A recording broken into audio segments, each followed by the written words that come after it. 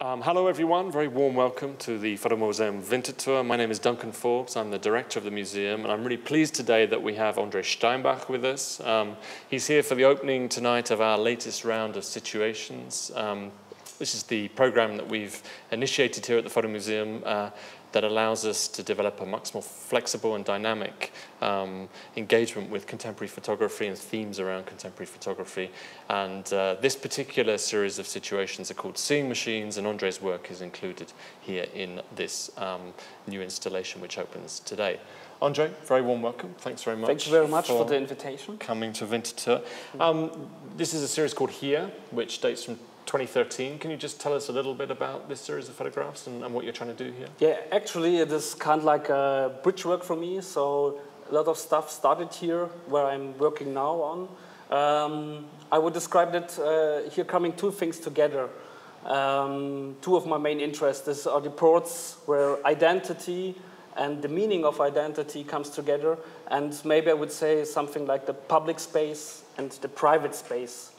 And like in the title, it also implies certain kind of condensed space on the one side, and also this an indefinite place on the other side. So, or like you, in the German meaning of here, it is also like an urgency or kind of like a direction or perspective. And my perspective I'm showing is young adults in the public space and in their homes, and then to one picture in this selection in an indefinite place. So it's kind of like a switch from the public over to the private, and then it resolves into a masked person sitting in an indefinite place. And these aren't really portraits, are they? You would regard them as staged photographs, or? Yeah, they're all actually staged, and I would say they are figures. In German, Figuren. So I don't give the information of the name or the background, so everything is staged. Okay. So I can play a better game. So, because it's interesting, because here isn't a place in a sense. It's not. No, it's a kind of vague kind of sense of place, but without a specific location. And there is a sense that these are politically active people in some way. I mean, or is that something you leave open to the viewer? The thing is, in the pictures there is nothing which shows something like a political attitude.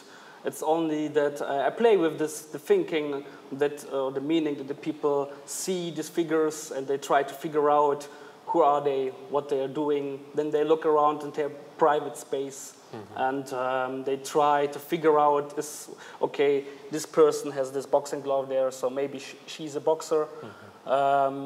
But in the end, also in the mask one, you don't see anything of political action. So, but there are political references in these photographs, aren't there? I mean, we're standing here in front of this image of a turntable, which in some ways looks very ordinary, but this refers to Andrzej Steinbach, doesn't it, in the Baader-Meinhof? Yeah, that's right. Actually, this is the thing I always like to do, is when I'm stage the stuff, so I can play with references or with kind of like a meaning. And this is, I would love that this picture, maybe for someone who knows the reference, works like a déjà vu. So it opens the ordinary view on this record player to a bigger view in kind of history. So, okay, now you see the Baader-Meinhof record player, and then it opens a huge other reference. And these images are about the boundaries between the public and the private, and the way those boundaries are changing, or maybe the idea of the private space being threatened a little bit in contemporary culture. Yeah, of course. This is my attitude is that I think that the private is somehow in danger. A lot of new technologies are coming to our private home. We have cell phones and I would say tracking devices everywhere. So I think mechanics of normalization and standardization, they are taking part when something is in public, of course. And so I think to play this role around and say, okay, the private space I don't show you, but I show you something like a game where I dissolve the meaning what is there and what you can read out of it. So it's kind of like the same thing I do with the figures. So. Yeah, I mean, for me, the work generates a sense of unease. I mean, you're not sure what's going on, but you do feel this kind of sense of uncertainty and of unease and of people's space being invaded in some way, you know.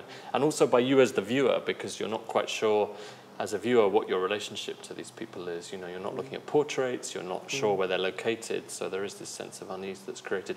But one of the images that for me is most explicit in creating this sense of unease is the woman wearing the mask. Yeah, she's hiding, and this is for me like an interesting, also on one side as aesthetic practice, but also maybe a cultural practice, where you lie about your identity. You hide your identity. So this is the one thing, and maybe the next steps I've done right now in my current work is that I go back and I try to create figures where they show actually a lot of stuff, but do it in a way that you're also uncertain what the meaning is. So being anonymous by being really specific. So you're continuing to explore this idea of the relationship between the public and the private, and identity and how identity is formed in a surveillance society, basically. Basically, and in a society where producing pictures and to try to figure out the data of the pictures is something of a cultural and aesthetic practice. You can play the game with them or against them. And I like the way that this work fits into our Seeing Machine series, because one of the ideas of the Seeing Machine is you take the human out of the photographic process, but these works put the human back in that sense of some kind of opposition or subversion to a surveillance society, but it's very unclear quite how that operates in the work, and it's that ambiguity which I find very, very powerful in these photographs. Okay, Andrzej, many thanks indeed. It's been great to have you here. We're going to enjoy ourselves this evening at the opening, but thank you very much. And thank you everyone for following us on our YouTube channel. Many thanks.